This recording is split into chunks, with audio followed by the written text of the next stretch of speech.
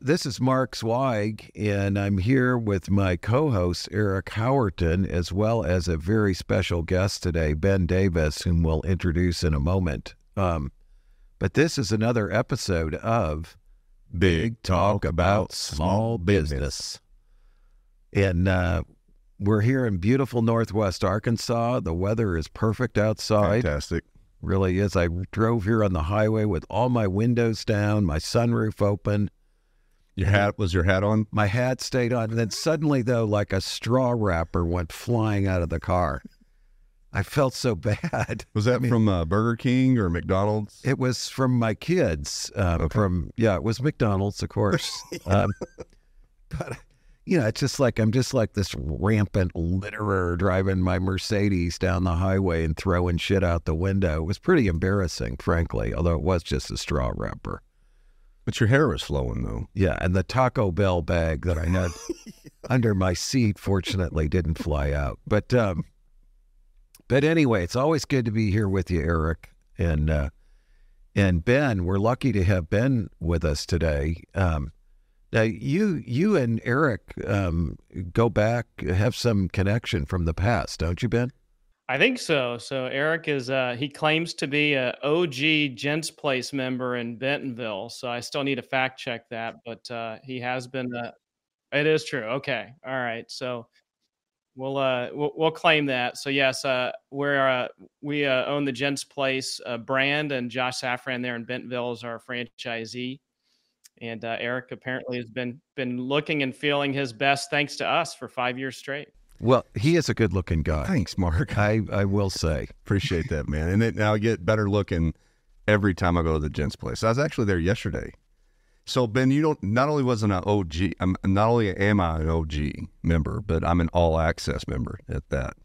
Did you know that? Wow. Yeah, man. Okay. Yeah, I did not. So, I didn't know I was speaking to an all-access member. Yeah. I feel like button up, man. I feel like I should have worn a suit and tie, or I would have been better prepared for this call. I'm missing out. I don't know what all access means exactly, but I'm going to learn about that. But so Ben, tell us a little bit about your business and your background and how you got into it. Yeah, so I'll try to be a little concise, but it does go all the way back to 2008. So I actually got an SBA loan 2 weeks before Lehman Brothers collapsed at 25 years old, starting the Gents Place. It was crazy timing. And my banker actually called me and said, "Hey, you haven't started spending your money from your SBA loan yet." And I said, "Yeah, the construction's going to start in 8 weeks or whatever." He said, "You need to start spending money now. Send an invoice to your contractor, and so we can trigger the loan. Otherwise, we may take it back from you." So that was my entry into entrepreneurship. And I didn't know, and you guys probably have worked with contractors and builders enough. It's probably the only time it's ever happened in the world where, you call a contractor up and it's like, "Can I wire you $50,000 today? I don't need an invoice." And so that's what I had to do. I didn't realize I would never, ever want to do that to a contractor. To pay him for work before anything starts. So fast forward, so that's 15 years ago, started the business, crazy time, ended up opening in December 2008 in Frisco, Texas, just north of Dallas, and had no experience in the hair business, no experience really as an entrepreneur, but I had built with a team. I was a fifth employee at a company called Goosehead Insurance. I'd built that company from 5 to 150 people with the CEO. And so I felt at 25 years old, I knew everything, and I was going to go out and strike out on my own. And so opened the Gents Place. And so the Gents Place is a membership based. I said, what drew you to hair? Oh, really easy. I realized I hated two things in life. One was getting my hair cut, and the other was going to the grocery store. And I avoided both at all costs. And I didn't have enough money to open a grocery store, and it seemed kind of boring. And I realized I would go and get my hair cut twice as short as I wanted, so I wouldn't have to go back for twice as long. I hated it that much. And so I thought if I could fix a personal problem. You're 25, you've had some success in another business. Mm-hmm. You decided to go into this business. You got yourself a loan for a build out. Then what happened? Opened the business, with cold water because we couldn't get the hot water to work. The day I opened my business was the day of my son's second open heart surgery. He was 1 year old. So I worked the front desk from 10 a.m. to 8 p.m. that day. And then I drove 45 minutes to go be with him after his open heart surgery. So it was crazy time. So 25 years old, no money, kid with health problems. But we were entrepreneurs. We were able to control our own destiny, which was ultimately all that really mattered to us at that time. Amen to that.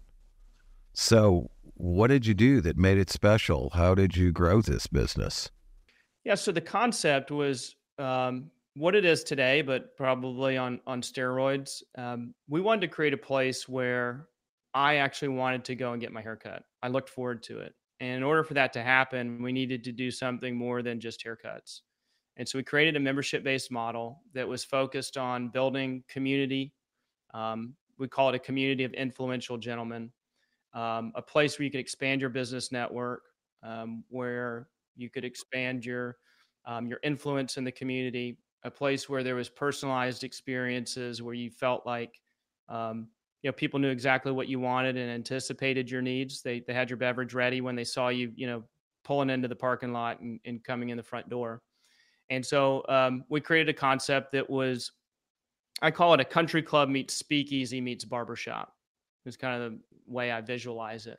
So I figured if we could pull that off, that we would create a place where, Mark would want to go to instead of avoid at all costs like I was doing. Well, clearly I don't go to the barber too often, or I wouldn't look like this. Didn't you say this was for like some kind of gentleman? How did Eric get into this thing? That was my thought. Money. It's a subscription, Mark. Okay. Not too much qualification.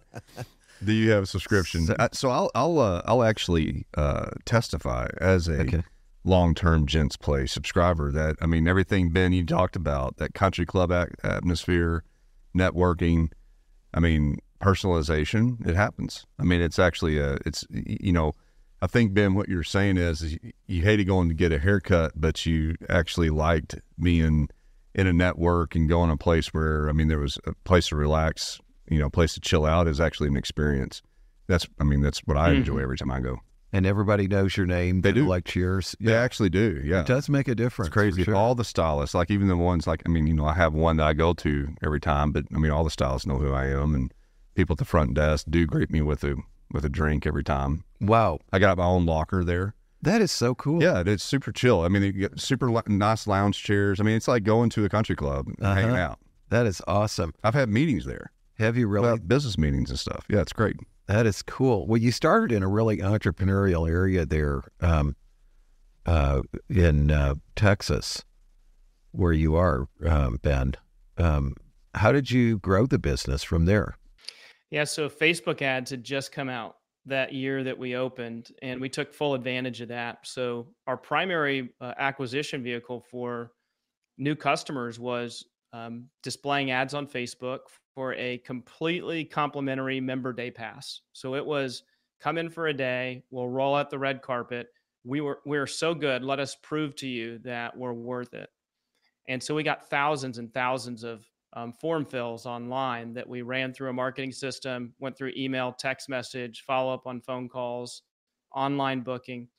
And we drove a lot of traffic into the business immediately. And it was a very novel concept at the time. There's a lot of copycats today, but guys were really looking for a place that was other than, I'll call them XYZ clips joints to put everyone in the same bucket. And it was too good of an offer to pass up. So that really built the business over the first several years. Also smoothed out your cash flow, I think, with this subscription model. Well, yeah, the interesting thing about the subscription model is we have a big cash lever we can pull with an annual membership. So, Eric's on annual membership. We've got anywhere from $600 to $8,000 cash lever we can pull if we're really good at what we do. So you could have a relatively slow traffic day in the business and maybe see, 20 or 30 guests. But if you sell 4 or 5 annual memberships, you have a $4, $5, $6, $7, $8, $10,000 day. You've got to be good at what you do. People are taking a risk with their money.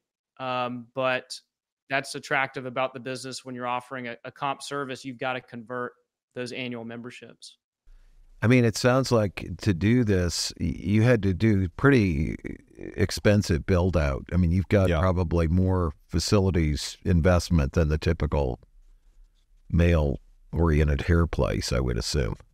Yeah, everything about what we do is luxury. It's bigger, it's nicer. Restoration hardware, furniture, full complimentary, top shelf bar, member lounge, liquor lockers.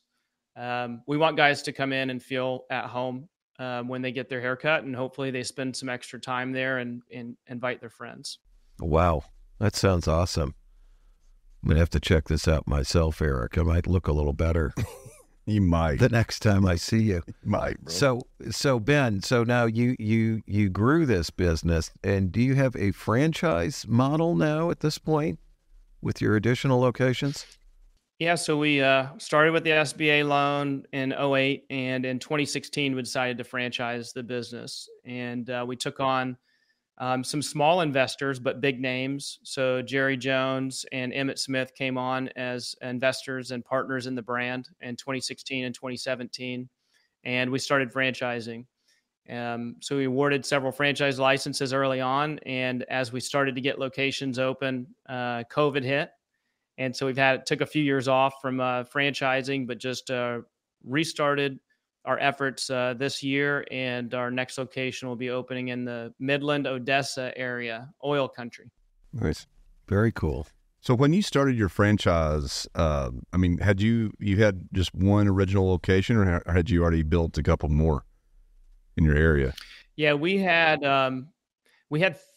3 locations when we decided to franchise, opened our 4th right when we filed all of our paperwork. And my second location is actually in Kansas City. It was an acquisition. So it was probably against all common business practice and certainly advice I was being given. But I got a phone call a year into our business in Frisco, and someone had built a similar place in Kansas City and could not make it work for a variety of reasons. And we ended up acquiring that business out of state. So my second business was out of state. And that forced me to create systems and controls and SOPs early on in the business. And I think that's ultimately what gave me the confidence to franchise. We had already kind of quasi-franchised and having a location out of state and having to operate it remotely. Yeah. What were some of your learnings about that distance, right? So, I mean, like, for anybody that's looking to kind of like scale their business, but I mean, I don't know how many miles that is, but I can tell you it's probably a good 8-hour drive to get up to Kansas City from Dallas, right? So, but that distance had to cause some problems because, I mean, just building out, making sure things are running correctly, managing that. I mean, all your SOPs, everything you're trying to instill. I mean, you had to have some challenges with that. I mean, what were some of the painful points of that? Yeah, and I'll even start with just a recommendation before I forget for anybody that's starting a business. Is started as if you are not there physically in the business. Even if you are there, even force yourself to be out of the business to figure out what you need to systemize and create those SOPs early on. You know, I was fortunate enough to be forced to do it because I had this business out of state, but I would highly recommend doing that is because eventually you probably don't want to be in the business every hour of the day. I worked the front desk the first 18 months for 12 hours a day, most days of the week to learn the business because I had no idea what I was doing. But the challenges. Good way to learn. Yeah. Do it. Yeah. Well, yeah. Well, that's, there's a bunch of different philosophies out there and, in business on, do you learn everything yourself and then you start to kind of delegate it out or, do you delegate the stuff out that you don't want to do and you don't care and you're not good at? And my approach has always been to have firsthand knowledge of something before I delegate it out because, employees, team members, they don't work out most of the time, right? There's most people don't stay with you forever. And I need to be able to potentially step in or at least have the internal confidence to know I know their job and I know how to hold them accountable and I can step in if I need to. And that gives me that confidence that, I don't need a bad team member in my way because they're holding me hostage. in my business. But to answer your question about remote management, I have a podcast called The Untrapped Entrepreneur, and that podcast is really centered around giving advice to entrepreneurs on how to create a business life that does not require you to be physically present in a place at any given moment to get the job done. And so for me, I always have a mindset that when there's a failure in the business is that systems fail, people don't. And I could get in arguments all day long about whether that's true or not. But I think the majority of the time I have found that if there is a problem in the business, it's a system failure, and I just need to solve the system and not the person. And so I'm really big on creating systems in every single aspect of my life, from my own personal email management to operating a multi-million-dollar facility, order management, everything else. And so I would say do not wait on creating systems. Pretend like you're not going to be in the business. You're going to be on vacation for 30 days. Someone else is going to run it, and build your business around that concept. Okay. That's interesting. I think that's a good advice. Plan for growth. Don't just expect to be a small operation forever. So tell us, like, as far as, now I know a lot of hair businesses I've seen, mostly they're women, female-oriented ones. They tend to operate basically as providing a facility, and then they rent out the space to individuals who pay them rent. Is that the way your business model works, or do you have some different practices?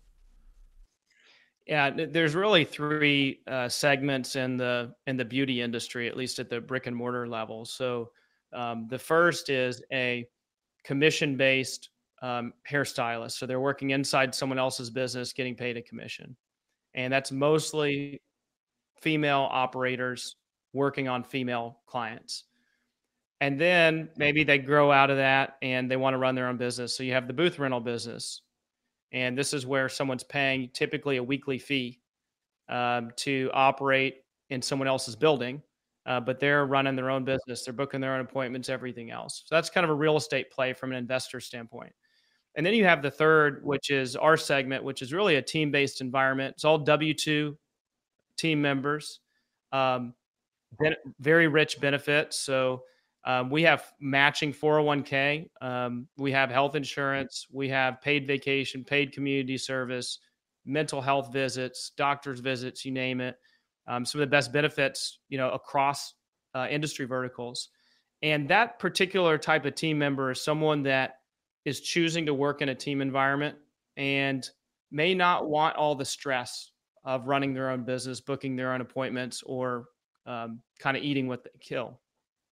So you should be able to get better people, I would think, with that model versus them having to go out and bring it all in and then just get either get a percentage of it or pay for the overhead of the business themselves. Seems like you'd get better people. I think the other side would probably argue this point, but someone who's really great at what they do and they charge $200 for a men's haircut and they own their own business and they operate their own booth, they're probably giving fantastic haircuts. So from a quality standpoint, they may be really good at what they do.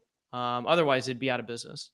I think what you find in our business is you find people that are culturally aligned and aligned from kind of a mindset standpoint. Like Eric comes into the Gents Place because he wants to feel a team-oriented culture, a team environment. Everybody's working together on his behalf, making him look and feel his best. And if Susie's not there one day to cut his hair, Jenny will be right there to back her up. And there's continuity in his service experience. And so that's what the members expect. The team members are in our industry segment because they want to make friends. They don't want to work by themselves in a little 100 square foot booth. And so it is really a match made in heaven when everybody's getting along, because everybody wants to be there and connect with other people and build relationships. Yeah, makes sense. Ben, one thing that I noticed too, just, as I've been a customer, is that you also have some pretty neat, this allows you to have good incentives too, right, for the team, to where they can be challenged. They have targets and metrics and things of that nature. When did you start deploying, some of those things with your team? Well, I did some research on both of you guys, and I know Mark. I haven't attended his class, but I know Mark is very big on transparency in business and being an open book, right? So I believe the same thing, and I always had that mindset. And I remember meeting with a competitor who since sold his business to private equity, huge success. I remember meeting with him 2 years into the business, and I'd looked at becoming a franchisee of his. And then I ended up opening the Gents Place, and we met up. And he said, "Hey, I hear you're posting your revenue and profit numbers, and you're going over your P&Ls with your hairstylist. Is that true?" And I said, "Yeah, it's true." He goes, "Well, why would you do that?" I said, "Well, because they need to know if we're making money or losing money." And he just blew his mind. He's like, "I don't think I could do that. That's too risky." He goes, and he even said, he goes, "So what if you make $80,000 in a month in revenue and they think it's profit and they think you made all that money?" And I said, "Well, I'll leave his name omitted. That's why you have to educate them that 80,000 in revenue is not 80,000 in profit." Um, so from an early age in business for me, I was just putting it all out there. Every day we're posting revenue reports, profitability, productivity. I mean, everything is front and center.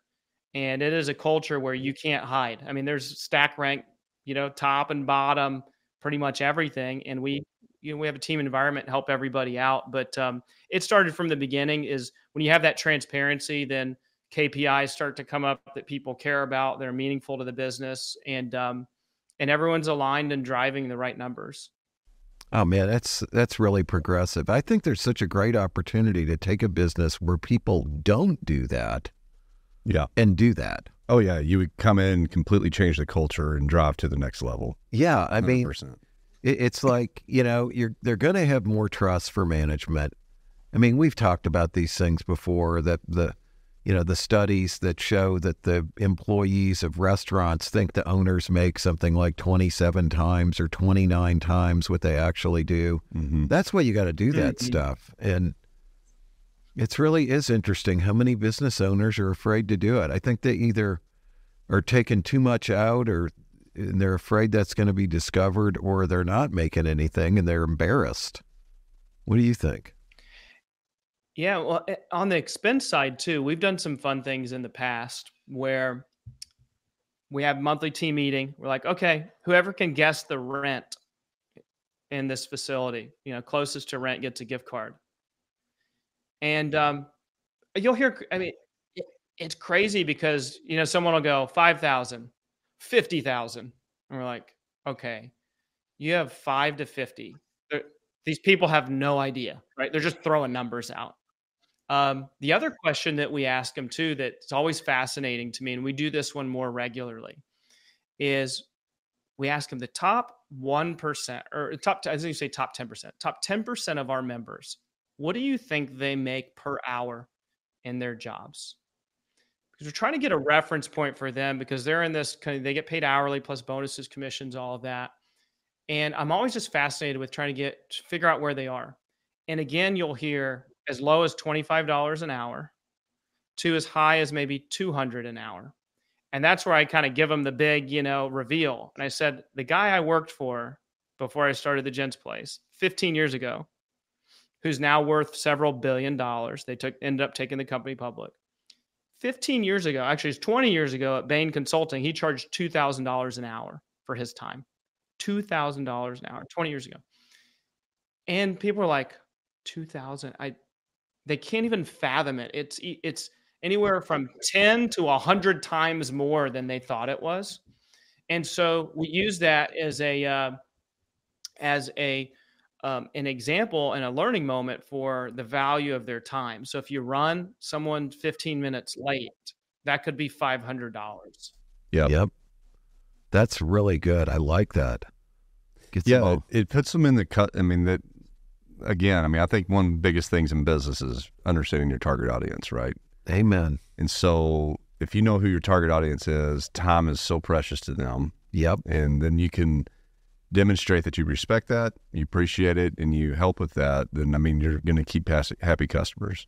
I mean, that's, I know when I go in, I mean, that's like time is on the clock. I mean, it's like they're very much on top of it. And so that's a hard thing to do. It shows respect, I think, for you. Mm-hmm. If nothing else, it's like they're considerate and they're respectful of your time. I love that, Ben. That's a really great idea. Thank you. And I had a guy, what really burned this into my brain when I was working the front desk first 18 months. Had a guy, I wasn't working the desk at the time, and someone else working there. I get a phone call, and this member says, "Hey, Ben, it's so-and-so. Just wanted to let you know that I'm canceling my membership, not coming back again." I said, "Oh my gosh, what happened? You love this place." He said, "Well, you've run me late 2 times and I'm done." And, the first time it was like something happened and it was excusable. And the second time something happened and there's a reason for it. And I said, "Well, but the first time I remember when you were late because I was working. And then the second, like today, this." And he said, "Ben, let me explain something to you. I'm not comparing your service to the service I could get at any other haircut establishment. I'm comparing the service that you deliver to all the other places that I give my money to, like the Four Seasons, the Ritz-Carlton, the Capitol Grill." He starts listing all of these places. And that burned in my mind that if we're going to serve this type of clientele, we have to be thinking about this business completely differently. That's a really cool story. But you did get me thinking there for just a minute. It sounds like some of your clients might be a pain in the ass and be a little carried away with themselves. I mean, I go to the Capitol Grill. I go to Ruth's Chris only. You know what I mean? That must be a hard customer base to take care of. I mean, you must really have to hold back sometime telling people what you think. The hardest customer base. But you know what, man? I like a challenge. I really do. I like the guy coming in that's had a terrible day. And you can tell he just walks in and he's kicking the dirt. And, if there's a dog outside, he'd kick that on the way in. And, he's pissed off.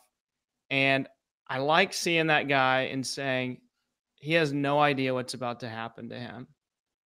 Because we have a system in place. We ask questions a certain way. We have this whole kind of life coaching type of program that we take our team members through on how to turn grumpy Mark around, pissed off Mark around. And I live for that. That's why I love the business that we're in. I remember walking to my CEO's office and I told them we're growing this company really fast. I recruited all my friends from childhood in. They took the company public, $6+ billion company from nothing. I was a 5th employee there.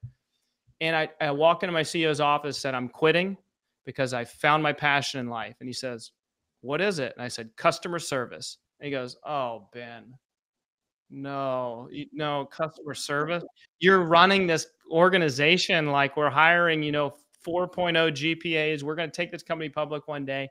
And I attended this class at UT Austin for 2 days on the experiential economy.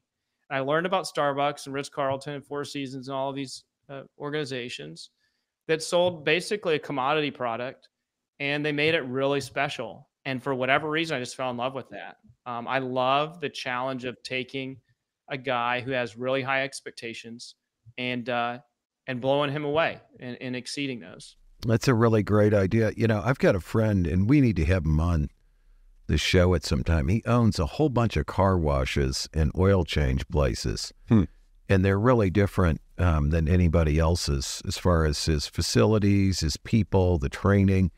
He took 5 of his managers to Europe and stayed in 5-star hotels because he wanted them to see what really good service was. Mm-hmm. Because he says, you don't even see it in this country. Yeah. I mean, I thought that was pretty interesting and progressive, don't you? I mean, it's the same idea.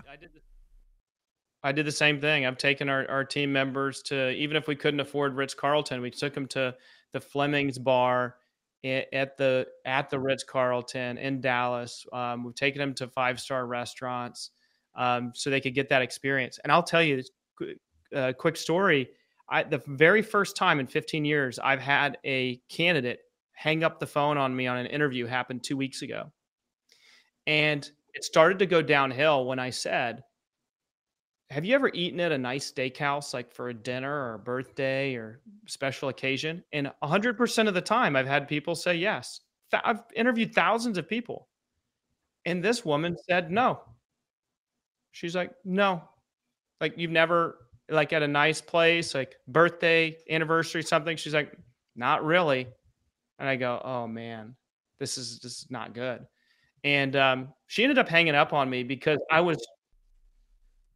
thought you were going to say, she said, yeah, I've been to Bonanza or somewhere. You know, you said a nice steakhouse, and then you knew that they weren't your person. But sorry, Ben. That's right. Chili's, yeah. But you know, I guess my desire to convert people over to living this Gents Place experience out and having something better for themselves, it got in the way and it offended her. And I'm like, I kind of went through my whole spiel and I go, well, but this is, why do you think someone would pay $250,000 up front for a country club membership and $2,000 a month to maintain it? What do you think they're buying? She's like, I don't know. It's a golf club, right? And I'm like, yes, it's a golf club. Well, probably golf. And I go, what if it isn't golf? Because we all know it's not golf at $250,000 up front. You can never get that return. You could play golf 100 times a day and still be over the public course fees. And she didn't get it. I tried. I even used the okay. You go to, I said, I know you haven't been to a nice steakhouse, but there's $100 steak at a nice steakhouse that exists right now in this world. And let's just pretend you're willing to pay $100 for it. And you move the steak over to the hot dog rollers at 7-Eleven, right? The same steak. You move, it's $100 over here, and you move it to the hot dog rollers at 7-Eleven. And I'm like, what would you pay for that? She's like, if I'm really hungry, $10. And I go, perfect. I got her, right? So I'm going, okay, so it's worth more over here than over here. It's the same product. Why would someone pay $90 more to go to Capitol Grill? Happens every day. She didn't know. And so I think I just got so frustrated that she said, you know what, this position is not for me. And I said, I agree. Yeah. Well, yeah. Sounds like it was an effective interview in the sense that you figured out she wasn't Gents Place material, right? It bothered me because I felt like I could convert everybody over to realizing the value of what we do. And she was a tough cookie. Yeah, I think that it kind of actually speaks to your entrepreneurial spirit there, when you say converting her over, I mean, because you can convert so many folks into your vision, right? But I think that, I don't know about you, but I've had some hard knocks and just like, man, I mean, you can invest in people, but sometimes it's just reality. Like they just don't get it. They just don't get it. And you're just spinning your wheels and you can pour that energy elsewhere. Mm-hmm. Yeah, I think obviously you got to have certain standards. And if people haven't ever experienced it themselves, really good service, I think it'd be hard to give. And, again, though, I just love this idea of these mature, fragmented, huge industries where people need the basic product or service, but here you have differentiated yourself and made it so much more premium, and you go after the high end of the market. It's such a good business model for smaller businesses, I think, but most don't do it. I don't know, they're afraid to spend the money on the front end or afraid to ask, or they all think I fight this every day. People who own businesses or want to own businesses, and they think pricing drives everybody's purchase decision. It just doesn't. No, it doesn't. I think that it doesn't. And to the point, I know, Ben, I'm sure that not all your customers me being one of them is not all these, the high income earning folks, right, that are coming in. Like, I mean, but the fact is that these folks they work hard for a living, and they just genuinely appreciate something good. Yeah. And they're willing to invest in that. And I think you've hit on that. So like, you can come in and get that high end service and without having to pay an arm and a leg for it. Yeah, it's expensive for what it is, but it's not really expensive in the context of life. I think that's the other thing. That's right. Yeah. Yeah. I mean, we're like $10 or $15 more per service than kind of the mid-tier place. So yeah, from an absolute dollar standpoint, it's not. I want to share one thing too that I think maybe answers your question, Mark, at least in some cases. When you have this highly fragmented market, a workforce that is very low formal education, you have a customer base that is affluent, very discerning, it's a high price point. There's a massive gap between where the team member is and where the customer is. And the work that you have to put in to that team member is not like a SOP, follow the SOP training manual. It is an investment into them as a person, as a human being. So there's personal and professional development that needs to happen from the owner, from the leadership, from the brand into these people on a constant, ongoing basis in order to have them start here and move their way up to at least understanding how the customer thinks. And that's what I'm really passionate about. So if you ask me kind of what business we're in the business of growing people. And the haircut's just the vehicle that gets, guys in the door and they pay us at the checkout and everything. But that's what I'm passionate about, is taking a 19-year-old, a 20-year-old, a 21-year-old, a 25-year-old, a 40-year-old that just has never had personal and professional development, no mentor, nor no coach, and bring them into our world where they say, oh my gosh, I wish I would have come here 15 years ago, 20 years ago. And this is how we've been able to keep, some team members have been with us for 14 and a half years. Our average manager tenure is over 7 years. It's unheard of in this industry. Sure. I believe it. Well, you're kind of trying to raise their expectations in a way for themselves, it sounds like, through this process. Well, yeah. Ben, you're hitting on a universal thread, right? Because I think a lot of entrepreneurs, in the very early stages, they think, okay, I have this vision. I can see what needs to happen. Everything's on me. I'm the only one that knows what's going on. And they think it's especially in the tech world. Yeah. Right. And all the software and all that industry that's growing, that it becomes more about the programming, it becomes about the technology, the automation, all these things. Mm-hmm.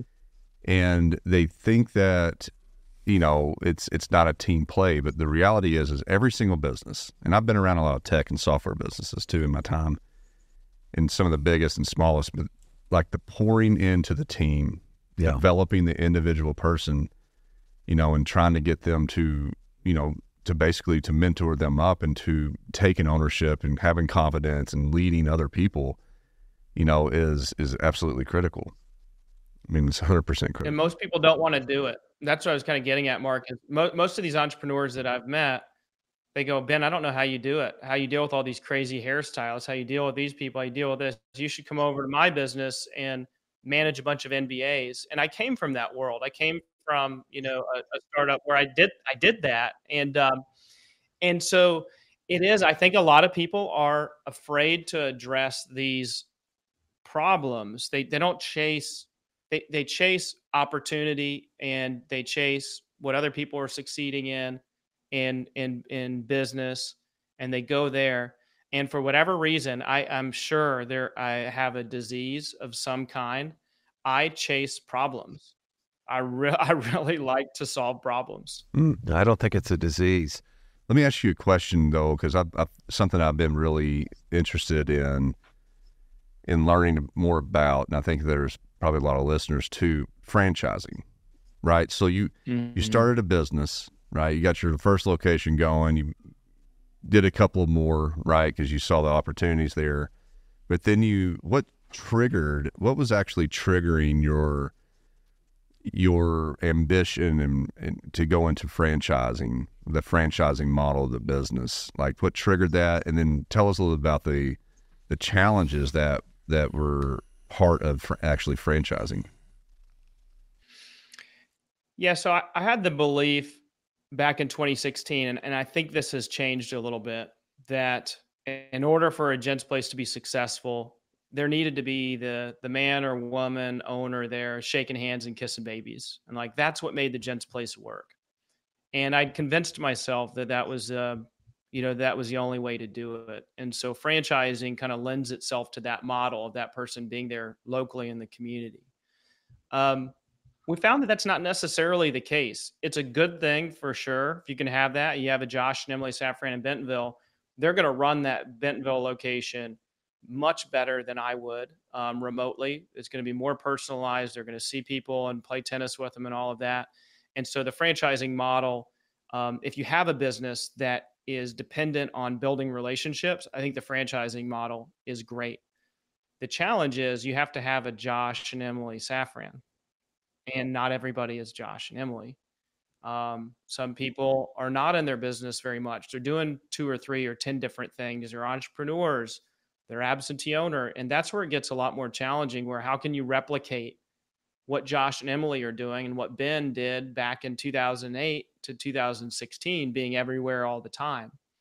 How can you replicate that? And so that's where we're using pretty sophisticated marketing techniques and systems. And I'm not going to be one of those, like, we're not a haircut business, we're a technology business. We're not in that position, but I can tell you that we do use technology, we do use data to personalize and best serve our guests. And we're just getting started in doing that at the next level. And so I think what you'll see, going forward from us is we'll open corporate locations, we'll open franchise locations, but we're going to pick the franchisees that we know are going to be like a Josh and Emily. And I'm not just saying that because I'm on a Bentonville show and you guys know them. They just do an exceptional job.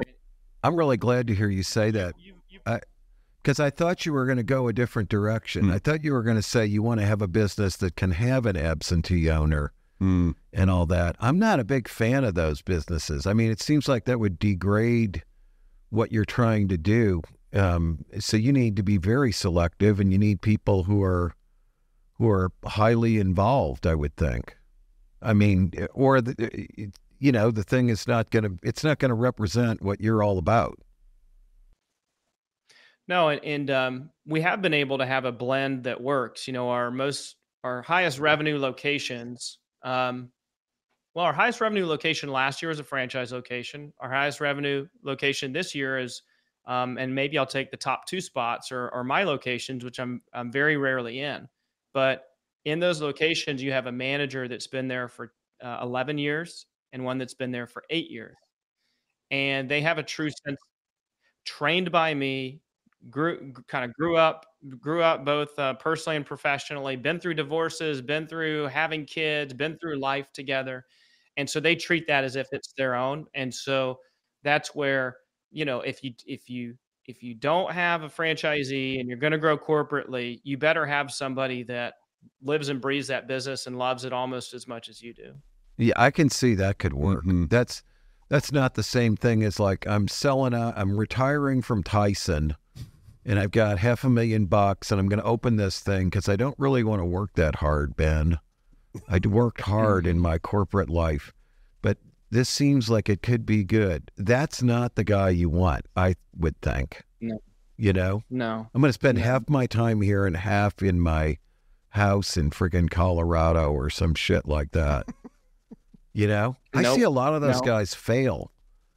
I mean, yeah, you can bring people up like you did. It's like a farm team. You work them up through every job. You hold their hands and coach them daily, and they turn into people who think like business owner like you.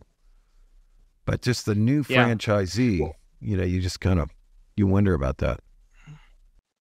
If they're not willing to make that investment into their people, I remember we talked about that gap. If they don't have the energy to invest to close the gap, then it's not right for them. There are absentee owner franchise models that are great where you don't have to close the gap. It's a yogurt shop. So you have the customer and the cashier may be in the exact same place a lot of the time. And so you don't have to teach them how to be a great business person. You just need to find someone that can show up and follow the SOPs. That Tyson guy that's got $500,000, we would tell him, go find one of these other models that fit with absentee ownership, but you're going to get clobbered in our business because you're going to have a hairstylist that breaks down on you and says her car's broken, she's getting divorced, she's a single mother. And then what do you do? And if your response to that is, I don't want to deal with this shit, then you're not going to be a good franchisee for us. Yeah. It sounds like the construction business, except it was guys and their cars were being repoed. So it was like this one guy named Gator. He lost his Monte Carlo SS and his Cavalier Z24 at the same weekend. Wow. That's a bad weekend, bro. That's a bad weekend. I mean, the next weekend they're going to jerk the double wide off the lot. I mean, it's, but yeah, no, I get what you're saying, and that makes a lot of sense. So your selection with your franchisees, I mean, imagine you've probably learned some hard knocks in that at some times, or maybe you've had some really great experiences. I mean, what kind of advice would you give to a listener that's considering that? Yeah, if they're considering it as a business owner, thinking about franchising their business, there's a bunch of legal steps and requirements and costs associated with that. And when you get through those hurdles, which that could be enough to scare you off, it's kind of like going public. You get halfway through and you go, what are we doing? This is going to cost us $2 million a year to service it. So you have to kind of jump over that hurdle. And then when you finally go live and you're taking on franchisees, it is a 10-year agreement, and 10 years, believe it or not, and unfortunately is longer than most marriages in the United States. So you've got to think about it through that lens. And I'll just kind of leave it at that, right? There's a lot that goes into that. If you're on the other side and you're considering buying a business, starting a business, or buying into a franchise as a franchisee, what I've found is the best fit for a franchisee. So if you're thinking, okay, I want to own a business, am I a good franchisee? A good franchisee, from my experience, has been someone that does not want to take the enormous risk to start something on their own. They've decided they think that's too risky. Yeah. So it's like, that's step one. A good franchisee says, Ben, I would never want to do what you did. If someone says that to me and they're still interested in owning their own business, I want to talk to that person. If they come in saying, hey, Ben, I like what you do, but have you ever thought of taking the beams off the wall and changing the furniture and doing this? Before they know what the system is, man. That's not good. Yeah, I'm with you. That's funny. Well, you'll get a lot of MBAs and engineers who might start doing that to you. Yeah, it's like learn it. Self-actualization. Learn it our way first. I mean, that's always the thing. I think you see it with employees too. You want to be open to new ideas and everybody's, creativity. But when they just get there and they already want to change it and they haven't figured out maybe why things are the way they are first, that just bugs the hell out of me. It really does. To your point, something my multi-billionaire former CEO and mentor taught me, probably the first couple weeks on the job, is listen, execute, add. He said, Ben, listen to what we're telling you to do, then do it, and then add. Then tell us how we can make improvements. And you have different types of people. You have the people that come in and they will listen, and then they'll say, but at my old company, we did it this way, and they skip over execution. Then you have people that won't listen, and they just say, yeah, I'm the type that needs to get my hands in and just do it and execute without listening. And then they tell you it didn't work. So that's like me trying to put the cat tree together that came in from IKEA or Amazon, right? I'm like, I don't need the instructions. Let me do it. And then I blame the cat tree for it. But truly the most dangerous person in business, for at least for us, is a person that comes in, or the franchisee that comes in, they listen, they execute, and then that's it.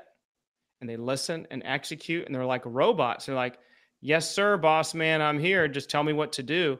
And we never get the add out of them. And so those are the ones that hold a business back from growth. And so we require that, but you got to go in that order, and we expect the add. Tell us when it's not working or that you can do it better, because that's what causes us to grow. Well, you can't just do listen, execute, because you can't anticipate every single problem that you're ever going to have. That tell them how to deal with it if it comes up. I mean, it's just, you can't. So that's where it breaks down, I would guess. Hey, Ben, in the few minutes we got left, we got a couple questions, if you don't mind. First is, sure, what are your plans? I mean, like, so you've built this business, it's growing. I mean, what's your plans? Are you going to continue to try to scale this out as much as absolutely possible? I mean, do you have what's your foresight on that?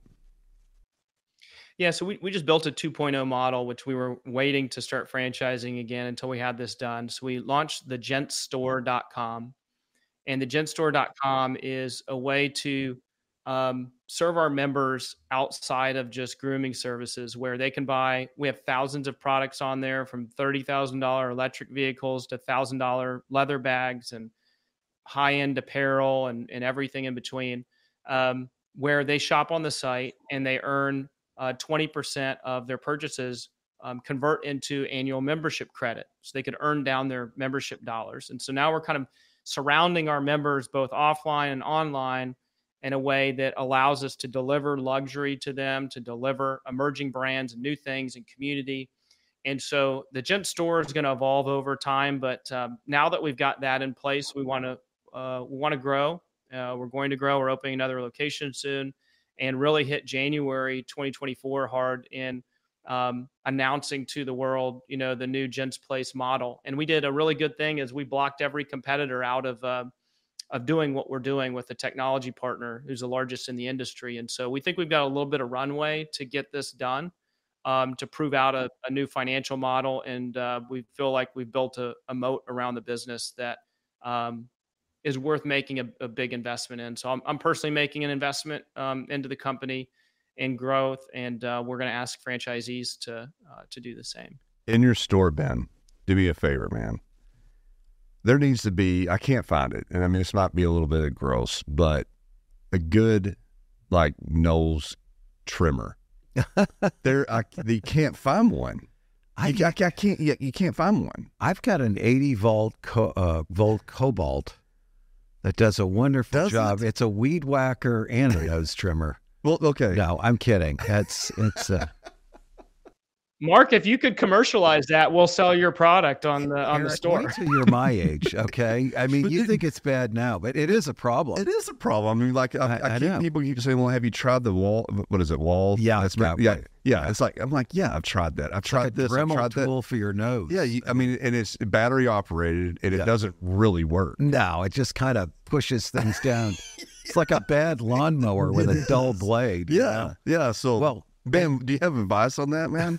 I mean, is there one? No, note taken. There is one, and we're about to pull in a significant amount of product from some very big retailers that you have all heard of into the store. So you're going to see, you'll literally see Gucci and Balenciaga and North Face and Nike and gift cards show up on the site here pretty soon. And I can get you a nose trimmer, man. There's no problem at all. Thank you. I appreciate that. The problem is, when you get to be my age, the hair on your head, not only does it stop growing, it falls out. Right. But it makes up for it with your nose and your ears. You guys are young. You haven't been there yet, but I'm sure Ben deals with old farts like me over there. But I'm gonna put you down for wigs, Mark. I'll get wigs on the site as well. So, but Ben, yeah, we do have some products that we'd love to talk with you about sometime, that I think might fit in with your audience, and it does make sense. I mean, if you capture this group of highly affluent people of taste, yes, they want good stuff. Yeah, then you should be able to to, tap into that audience and meet some of their other needs. I mean, it just makes sense to me. Yeah, it's a big feat, big project, but we're putting a lot of energy into it. It's a huge undertaking. I mean, completely understand that retail space on the digital side. The other question I had, so your podcast, Untrapped Entrepreneur, right? Is that what it's called? Mm-hmm.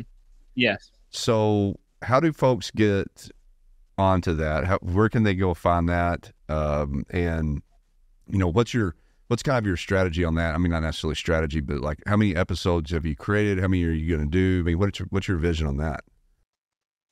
Yeah, so you can go to untrapped.com to find all the episodes and more about the podcast. Untrapped.com. That's a good domain. I got it, baby. I got it. This is and it didn't cost that much money, but it cost enough for me to be forced to start a business out of it. So I'm sure there's a lot of crossover on the site or on the podcast. But what I'm really focused on is there's so many podcasts out there that's like, how did you do it? What are the 3 keys to success? How do you buy the Ferrari? And those don't really interest me. What I really want to know, because us as entrepreneurs, we all talk behind the scenes and, we're whispering to each other like, I don't know what the fuck I'm doing to you. And it's like, no, I don't either. Hey, that's going to be our opening social media clip right there. Did you hear the conversation Eric and I were having before we started? No. Awesome. Perfect. So I'm trying to get that out of entrepreneurs that haven't really shared it before because they've been too busy doing the podcast circuit, telling everyone how great they are. And so the first season of the show, we shot, I think, 7 episodes. That's rolling right now. And we got some really good content and some great guests. Season 2 and beyond is going to be themed out. So season 2 is about being married and an entrepreneur. And so the challenges, the traps that come along with that. That's cool. But Eric and I had an episode like that with our wives. Yeah. We brought them in the show. Out. Yeah, you should check that out. We brought them in the show. It was fun. It really was. It was really educational, though. Both Mark and I. We actually were nervous about that before. We're actually saying, hey, Mark, be on your bed. I mean, it's legitimately talk about the shit that we say behind the closed We don't want to have problems when we go home after this. I was like, right? Mark, you need to right before the weekend. Yeah. It's like, don't ruin the weekend. Yeah, don't ruin the weekend. But no, that is a big, big topic. And I talk with my students about that too, with your mate or your partner or your spouse. You got to pick the right person, obviously, and you've got to have a lot of mutual understanding about what this really means, the commitment that you're making. And it's hard for people. My last wife, I'm on wife number 3. I always tell people, if you want to get business advice, I'm generally pretty good. But when it comes to like relationship advice, you need to question the source. But actually, I've learned a lot from that. But my second wife, she did not come from a family of entrepreneurs at all. Yeah. And so it was really, really difficult for her to understand a lot of the risks and commitments and all that we have to do. So anyway, that sounds like a great season. I'm really interested to listen to those. Yeah, I think that so I'll start recording season 2 in November and should be out December, January. I think January. Sweet, man. Super cool. Love it. Well, we need to keep connecting on that because I think that, there's just so much content to talk through, right? And I think that it's going to be helpful for listeners. It's the point where we're all doing our shows, to make sure that entrepreneurs know that they're not alone is one of the biggest things. Right. And I think to that point about the spouses, it's like, it's hard as an entrepreneur. Like, we're pretty bullheaded. We've talked about that a little bit, right? Almost to the point of narcissism, almost. But I mean, like we want them to understand us, like what Mark was just talking about. But also, how do we understand our spouses? Because like they're going through some stuff as we're going through stuff. And if you have a spouse that actually cares about you, they're watching you. Yeah. Like put everything you have into what you're going after, and I mean that's affecting them. I think the other thing is too, is like you're used to being the boss too. Yeah. And then you come home and it's like, I don't work for you. You know, I don't have that problem now. I just abdicate whatever it is. It's like, yes, of course, honey. You know? Well, I'll tell you one story that we're going to open up season 2, episode 1 with my wife and I talking and being interviewed. And one of the stories I'm going to share in that, and I'll share it here, is, one day my wife and I are working together in the business, and she was reporting into me, which I know you're probably thinking like, okay, you idiot. Like, we could have told you not to do that. But I leave the house and she calls me and I'm on the phone driving away. And she is just complaining about everything. Her job sucks and this. I'm telling her it's not a job. You own the business. And then I got tired of it. So I just turned around without hanging up on her. And so I'm just like, okay. And I turn around, I go back in the front door and we're still on the phone. And I walk over to her desk and I just put my palm on her laptop and close it and just said, "You're done. You're fired." And she's like, "Well, but I got to get this and this done. And I've got to call this person. I got to email this person." I'm like, "You are done. You're gone." And, wow. And that didn't work out too well. No. That's the worst mistake. We'll save the rest of the story for episode 1. But man, that's some of the worst mistakes I've ever heard an entrepreneur make in my entire life, man. And you guys are still married though, right, Ben? Been together since we were 16 years old, still married. And she's, I think she's actually in hearing distance from us. So I'm probably going to get shit for, talking about this. She's a great woman. You can tell her I said she's a saint. And undoubtedly to put up with that. But I can't wait to hear the story from her perspective. This is that I'm tuning in on that episode. I am too, man. I am seriously going to be listening to this one. It sounds exciting. Well, it's great. And, the thing with these podcasts is there are a zillion of them. And you do have to be different. Yeah. I think we struggle with that. But, I guess our whole thing is we like having successful people on like yourself who are honest and will tell the truth and who've done it. And so that's really what we look for. I think more than anything, as far as guests go, is everybody's got their own success model. There's no one best way to do anything, but I think the more stories we have of people who have done it, they all have something to offer. And that hopefully helps our listeners figure out what they want to do and how they want to do it. Yeah. And I can tell you, I learn a lot every time we have a guest, and definitely have on this one too, Ben. We really appreciate your time, man. I love your model, Ben, and what you're doing and really appreciate it. And we appreciate you being on the show today. Yeah. Thank you guys for having me. Absolutely. So one last thing. What is the web address for the Gents Place? Okay, so go to thegentsplace.com, and I'm going to give you the gentsstore.com, our new website that just launched this week. And then untrap.com if you want to follow the podcast. That's fantastic. And so those are both on the Gents Place. It is www.thegentsplace, right? You don't even have to put the W's in. We paid extra for that, man. You can just put thegentsplace.com. Okay, thegentsplace.com. All right. Well, listen, we appreciate you here today, being here with us today. We could talk forever, but we're out of time now, and we will end this show with this has been another episode of Big Talk About Small Business. Thank you all. Been blessed. Thanks, Ben. Thank you, guys. Thanks, Ben. See you, man.